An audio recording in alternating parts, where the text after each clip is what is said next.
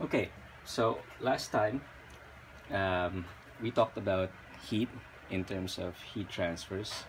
So that's where we encountered the term calorimetry or calorimeter. This time we're going to take a look at heat in terms of the special name that we give it, enthalpy.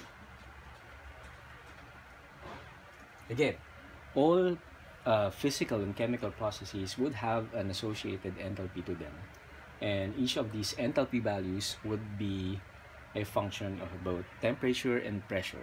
So, ibig sabihin nun, the same reaction can be assigned different enthalpy values for different temperatures or pressures. So, but mostly this is because temperature and pressure have a relationship as well.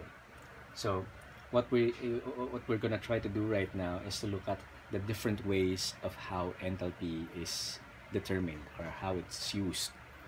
So the different cases that would come up in the use of enthalpy. So let's start with, again, stating that this is an extensive state function. And we emphasize the part na state function siya. So let's just recall what it means. A state function is something we ascribe to a property that is only dependent on an initial and final state. So any process that you can think of, kahit na physical pa yun or chemical, would always be viewed in terms of its initial conditions and its final conditions. So, kapag ka state function yung property na tinitingnan natin para dun sa change na yun, sa process na yun, it means that we don't really care what happens in between.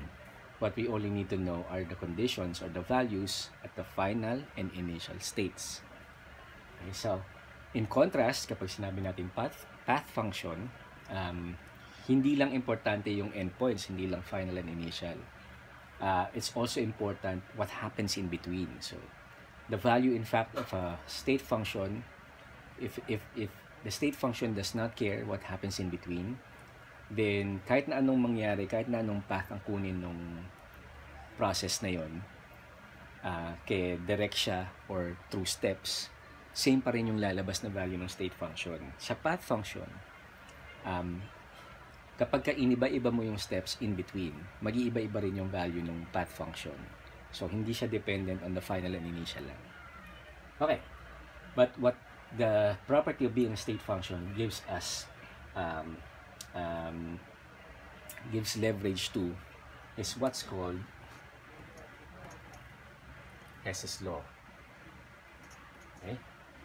And instead of giving you a more formal definition of what Hess's law is, I'll just demonstrate it first with an example. Okay, so let me just erase this first. Again, the hard part of this lecture. Next time I do this, I'm probably just gonna use a TV, a touch TV, or a touch monitor. Alright, so here's an example. Suppose that we have a reaction like this.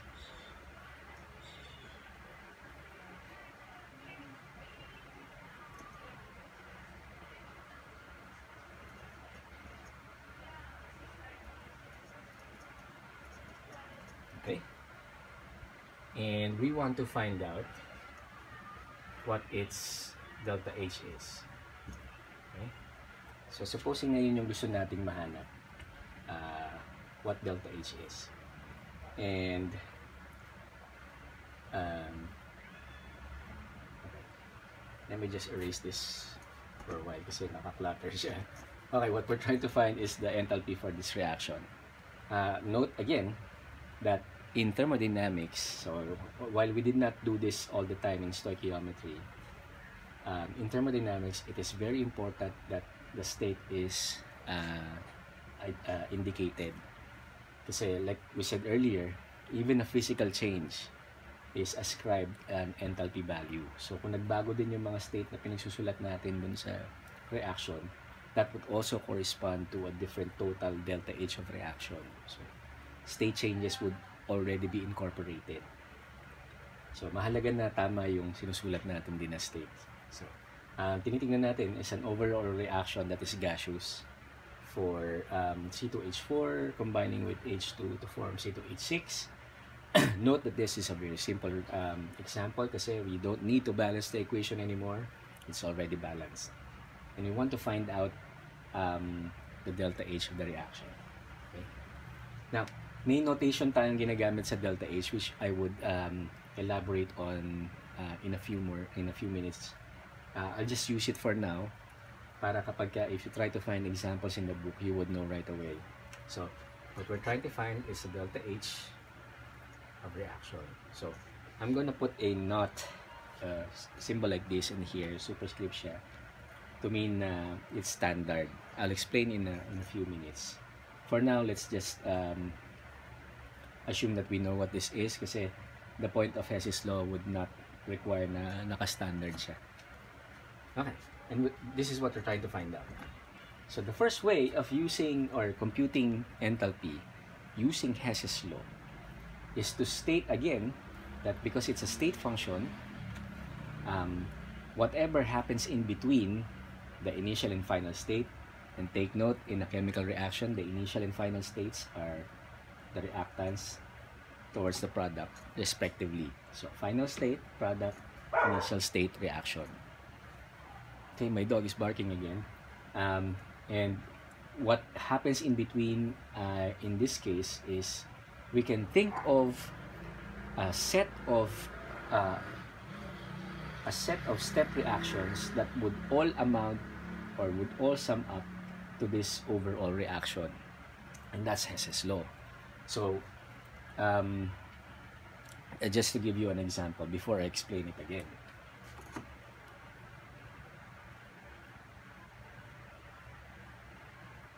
So supposing that we have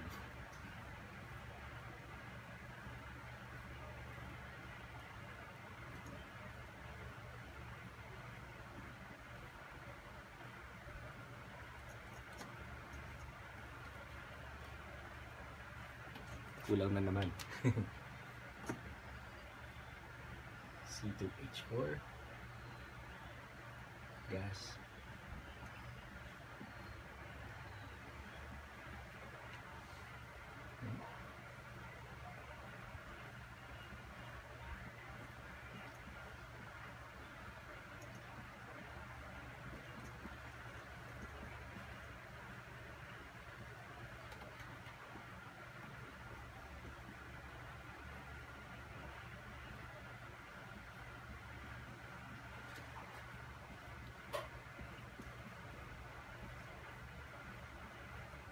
Alright. So, what the property of being a state function is what's being used in the idea of Hess's law. So, ang sinasabi ng Hess's law is that for any given reaction, you can always think of breaking it into theoretical steps that would represent a path to getting the enthalpy of the reaction that you want. Medyo magulo. Okay, ganito na lang. If this is the total reaction na gusto nating mahanap, we can always imagine a set of other reactions that, if we total correctly, would lead to this reaction. So, kagaya dito, ito example natin para mas madali yung maintindihan.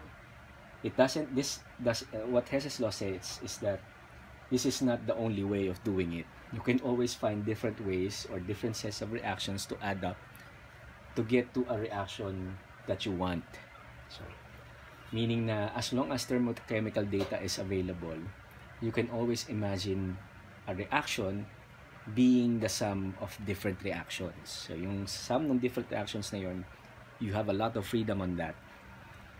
Kasi, hindi dependent sa path. ang isang state function. So, hindi siya dependent so kung paano mo in-imagine siya na makukuha based sa sum ng different reactions. So, in this particular case, ito yung arbitrary set natin ng reactions na kapag sinum up natin, dapat magiging kagaya nito. Okay? So, that's the power of Hess's law. Okay? So, tandaan na lang natin kasi medyo mahirap isulat dito yung lahat ng symbols. Let's call this reaction 1, 2, and 3. Okay? So, yung sa first, kung hindi malinaw sa inyo, this is C2H6 gas, 7O2 gas, 4CO2 gas, plus 6H2O liquid. Let me just check that. Okay. And then the second reaction is C2H4 gas plus 3O2 gas becomes, sorry, ito nagkamali ako. It should be 2CO2 gas plus 2H2O liquid. And then in the third reaction is 2H2 gas plus O2 gas creates H2O liquid. Okay. So, check natin kung mukhang balance ng mga ito muna. Kasi kung hindi, magkakaproblema tayo. So, sa first, we have dito 14 oxygens. Dito 8 plus 6, which is also 14. We have 6 hydrogens. Sorry, may kulang. So, dito meron tayong 12 hydrogens, meron tayong 4 carbons. Naman sa pangalawa, we have 2 carbons, 4 hydrogens, 6 oxygens, and 4 plus 2, 6 oxygens. So, sa pangatlo, we have, of course, tama. So, nakabalance na lahat. Yun ang mahalaga doon. Okay, kasi kung balance yung reaction na gusto natin makuha, dapat balance din yung ini-imagine nating breakdown niya. Okay. So, like I said, Hess's law provides us a way of getting the enthalpy of a reaction based on the enthalpies of other reactions na kapag sinum up ay magiging yung reaction na gusto natin. Okay, 1, 2, 3. Tandaan nyo ito Tandaan nyo yung coefficients. Okay. Gusto nyo i-pause nyo, tapos isulat nyo para mas madali nyo masundan. Okay, kasi kailangan ko tamburahin na naman. Right? So, again, mamaya ko explain ko ano yung sabihin ng math na yan. And what's its relation to how we write equations. Chemical equations in thermochemistry. Okay.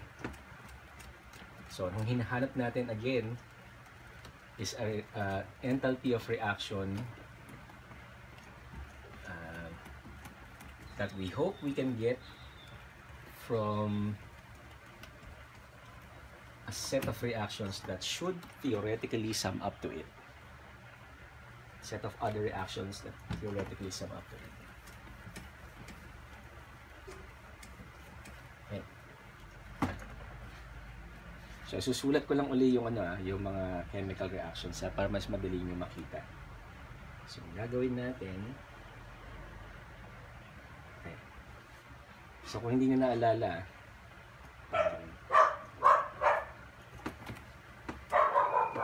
hayaan muna natin kumahul yung aso ko.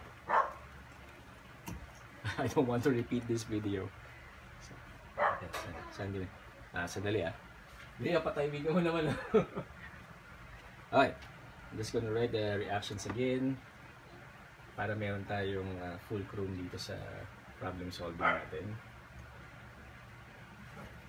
7O2 gas becomes 4CO2 gas plus 6H2O liquid, C2H4 gas plus 3O2 gas. Malinaw pa rin ba?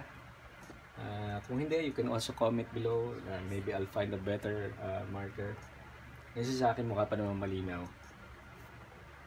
2 CO2 gas plus 2H2O liquid, and then 2 H2 gas plus O2 gas becomes 2H2O liquid. Okay?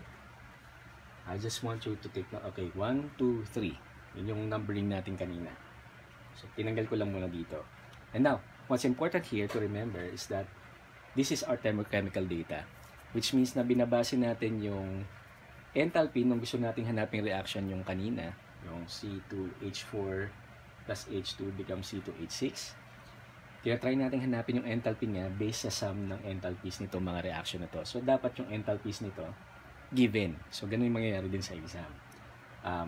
You're trying to find the enthalpy of a reaction, the unknown enthalpy of a reaction based on the sum of enthalpies ng step reactions na ini-imagine natin would lead to the reaction that we want. So, dapat given yung data ng delta H na to. And I'm just gonna do an abbreviation na 1, 2, and 3. Okay. Now, if we're trying to find a sum na ang dapat lalabas C2H4 gas plus H2 becomes C2H6.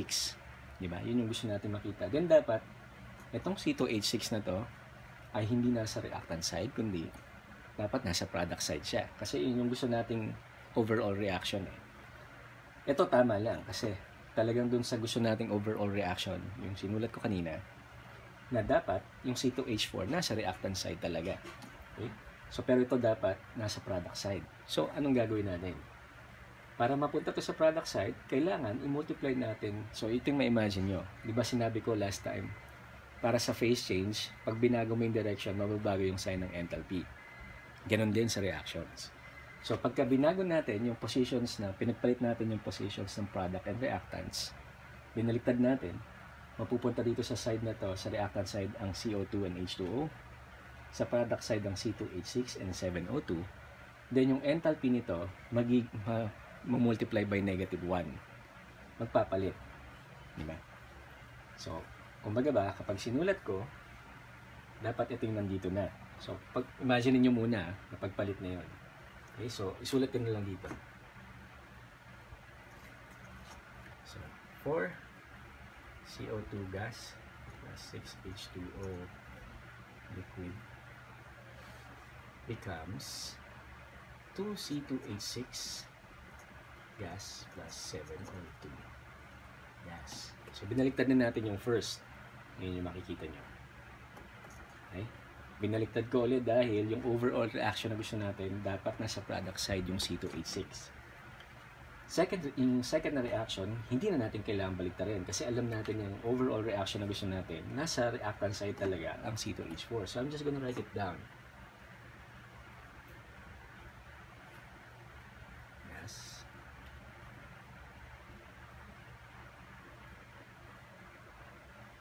CO2 gas. Okay. And then the last part, di ba, kung naalala ng uling equation, yung gusto natin makuhanan ng delta H, nasa reactant side din yung H2. So, tama lang din. So, ibababa ko lang din ulit. Okay.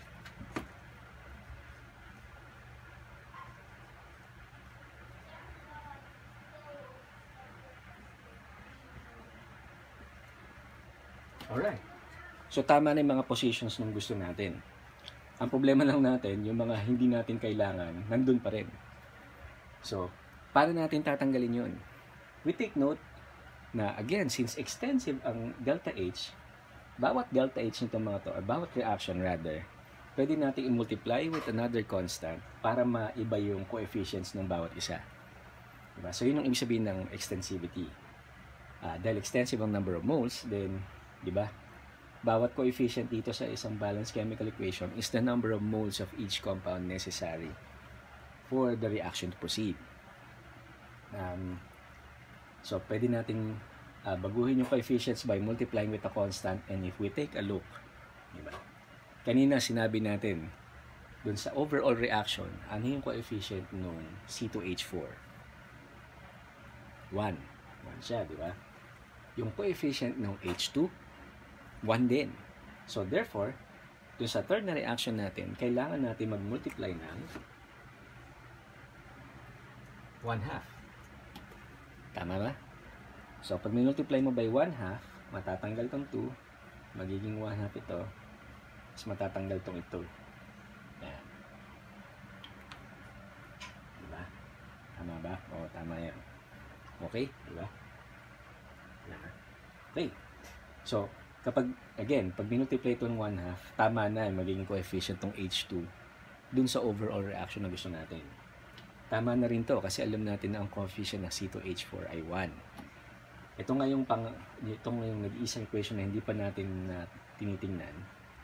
Tandaan na lang natin ulit na dun sa overall reaction, ano yung coefficient ng C2H6? It's also 1. And so, we also need to multiply this by 1/2. Although, since binaliktad ko siya, di ba? Isasama ko na rin yung effect na yon, yung pagbaliktad by placing a negative sign. Oh, hindi pala. Una pala, hindi natin pwedeng lagyan negative. Multiply ito yung 1/2, pero yung una talaga nangyari, dito ko na lang isusulat. We multiply this by negative 1. Kasi kailangan nating ipunta yung C2H6 sa product side. So, ginawa muna natin yun. Flinip muna natin yung first na reaction. Tapos, minultiply natin by 1/2. You could have done a different way. Na parang, instead, na isulat ko this way, I would have simply multiplied this equation here instead of negative 1. Gawin ko na kaagad negative 1/2. So, that's another way. Hiwalay ko lang dito kasi dalawa yung nangyari talaga sa first na equation. Nabaliktad, as i-divide natin by 1/2 para matanggal yung coefficient na 2 sa C2H6. Okay? Linaw? So, binaliktad, multiply by 1/2. Either you write it this way, or dito pa lang, i-multiply mo na ng negative 1/2. Alright. So, kapag nangyari yun, anong makikita nating effect niya? Okay? So, ang ulit mga gusto natin tanggalin nito, yung hindi natin kailangan is CO2, H2O, and O2. Wala siya dun sa overall reaction na gusto natin. So, tingnan natin kung matatanggal natin siya. Unahin natin ang H2O. Kasi mukhang madali siya eh. 1/2 nito would just be 1. So, meron kang isang H2O sa product side dito. Dalawang H2O sa product side dito. So, meron ka ng 3 H2Os sa product side. Tama? Isang H2O dito, kasi 1/2 yan. At dalawang H2O dito would give 3 H2O sa product side. Pero dito sa first equation, first chemical equation, ilan yung H2O? That's 6 times 1/2. So, meron ka namang 3 H2O sa reactant side. Kapag ang dalawang compound ay nasa magkabilang side ng chemical equation, makakancel mo na siya. So, cancelled na ang H2O. Ayan. Tingnan naman natin ngayon ang CO2. Kasi mukhang madali uli siya. Diba? Pag multiply mo by 1/2 yan, magiging 2 carbon dioxide na siya. Okay, sorry. Sinek ko lang. Tumatakbo pa rin. Okay, 2 carbon dioxide na siya, di ba? So, meron kang 2 carbon dioxide sa reactant side. Dito sa first equation. Sa second equation naman, meron kang 2 carbon dioxide. Sa product side naman. Third equation, wala kang carbon dioxide. Pero since dito pa lang, meron ka ng 2 carbon dioxide sa product. Dito, 2 carbon dioxide sa reactant. Cancelled na rin siya. Okay? Tandaan nyo dahil yun sa mga multiply natin factor. Okay. So, yung last is yung oxygen. Okay? So, ito. Kailangan lang naman maalala yung paano mag-add ng fractions. So, yung sa una is 7/2. Okay? Tama ba? So, that's 7 divided by 2. Sa product side. Pero dito sa dalawang equations na to, sa second and third, you would have 3 plus 1/2. So, 3 and 1/2 siya. Which is 3 plus 1/2 pala rather. So, what is 3 plus 1/2? Minus 1/2, 2. So, sulat ko lang dito kasi ganun yung lalabas, di ba? 3 oxygens plus 1/2 oxygen. Tapos dito 7/2 na oxygen. Pero tama lang kasi ang 3 plus 1/2, kung naalala nyo yung fractions nyo, that's multiply dito, tapos i-add, and that's 6 plus 1 over 2, which is 7/2. And so, in essence, matatanggal mo rin ng O2. And so, kompleto na. Okay? by doing these operations to the equations that we have na given, we effectively sum them up to get us to the equation that we want, which is C2H4 plus H2 becomes C2H6. Okay? So let me just erase this again. Kasi kailangan ulit natin na makita na ano. Tandaan yung nangyari ha. Yung sa una, pinaghiwalay ko lang. Pero parang lumabas na for the first equation, we multiply by -1/2. For the second equation, we simply let it as is. So it's like multiplying by 1. And then in the third equation, we multiply by 1/2.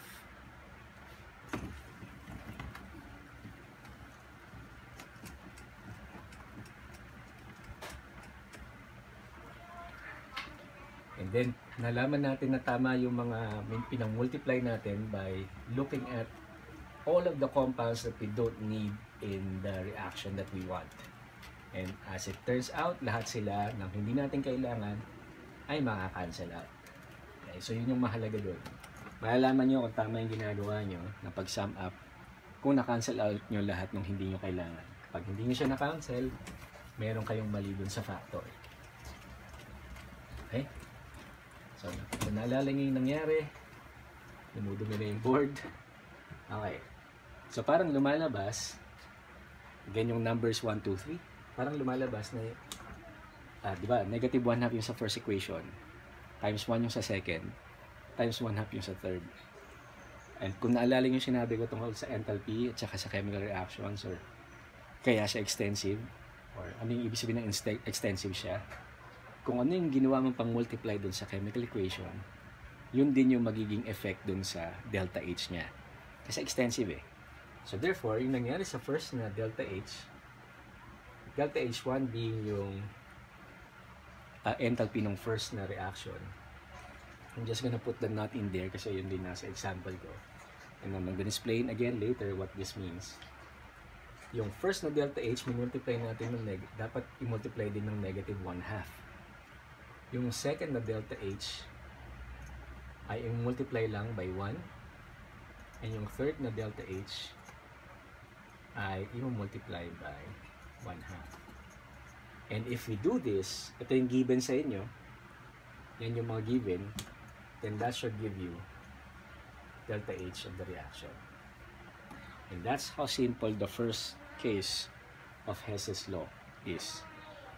Again, Hess's law is a way for you to find an unknown enthalpy for a reaction based on how you imagine it to be following a certain set of steps. So, yung steps natin dito, yun, yung in-imagine natin tatlong reaction na yun na sinum up natin. Okay. So, ganyan lang yung palagi. So, kung sa exam, given kayo ng isang reaction, hanapan nyo ng enthalpy, given ang isang set ng reactions na pwede nyo i-sum up to get to the reaction that you want. Whatever factor you multiply the reactions to, yung sinasum up mo, should be the same factor that you multiply dun sa corresponding na enthalpy nila. And then just sum them up. Sum up mo kasi extensive eh. Sum up mo kasi state function. So, yung ibibigay ko sa inyong example is the same na binigay ko dito except na meron na yung values nito mga to. Again, that will be posted in my Facebook account. If it's not posted there, I invite you to, if you don't know what the Facebook account is, a Facebook group page is, it's LIMS Chem 16 Depot. Right.